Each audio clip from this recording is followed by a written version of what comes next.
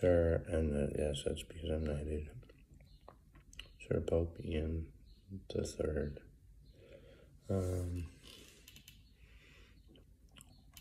It's been asked of me to let people know why I'm Catholic and why the Catholic Church. Let me approach this first and foremost. To understand that, you have to understand my relation with God, and then understand that that is my conduit to the heavens, to Christ, our Lord and Savior, and God Almighty Himself. That is actually the truth. But God gave me life, gave me ground to walk on, gave me food to eat. And yes, I truly understand that. His divine creation gave me existence and sustenance. And to not fathom what that means would be unintelligent of me. Because I've gone without. I know what it's like not to eat. And I prayed to God for food. I know what it's like not to necessarily have the best shoes to walk in, because my resources, financial resources, weren't there to get a new pair of shoes. To go without teaches you, and that's why in Jewish faith, the Jewish New Year's Rosh Hashanah, they go without food, just so people know and understand.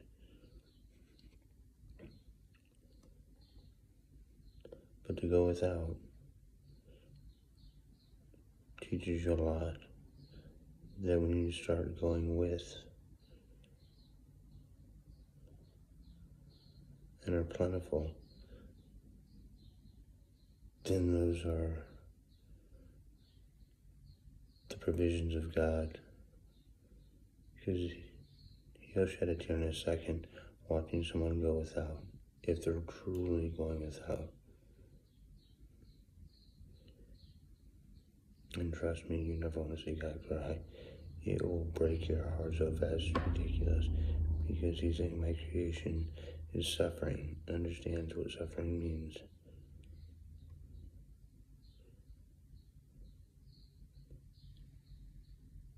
And eventually God says he should, or she will go without nevermore. Never again, in other words. It's all taken care of.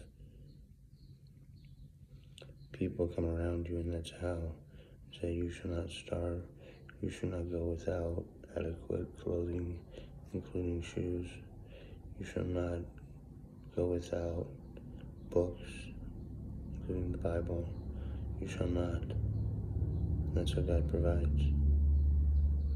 So I understand that. And the individuals that surround me that say, you shall not go without because you serve God. The Catholics. And that's why. They do that with each member more than people realize. It's very quiet and stealthy how they do, but yes, they do. And there's Catholics will walk up to you in a second. I'm not saying other religions don't. They will walk up to you in a second and say, excuse me, are you going through a period of suffering?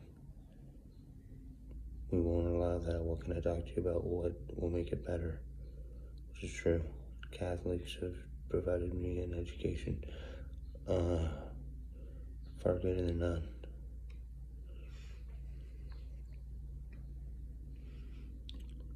To understand what Christ went through is that ultimate sacrifice.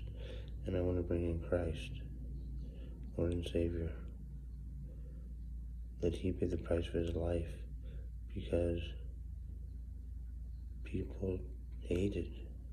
He said, maybe my death will get you to stop hating. I'm hoping so. Because I'm going to die no matter what. If it does anything, in hopes and in action of them murdering Christ, he went without plenty,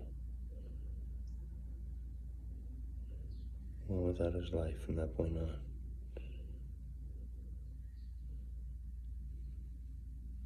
Because people hate.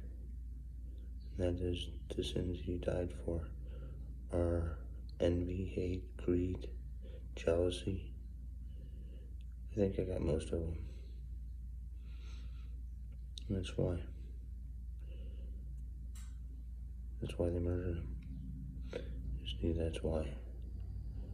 Because they wanted to be him and they didn't want to hear him anymore because they disagreed. A simple debate is how we resolve disagreements in ideology and fundamentals. We don't just blindly murder him, they blindly murdered Christ because they disagreed with what he was saying. That's the truth. But to spread the word of God in Christ and be chosen to do so is the greatest gift to me. And the Catholics chose me to do so. Among others, but they chose me to do so. And so I graciously and exuberantly, not over exuberantly, but exuberantly take that challenge, and I hope to meet it day in, day out with every breath in my body. Amen. I think Amen is an appropriate term. This is Sir Pope Ian III signing off. I actually wanted to say my first name because people wouldn't use my old name. That does throw me off a little bit. No big deal. Signing off. Bye.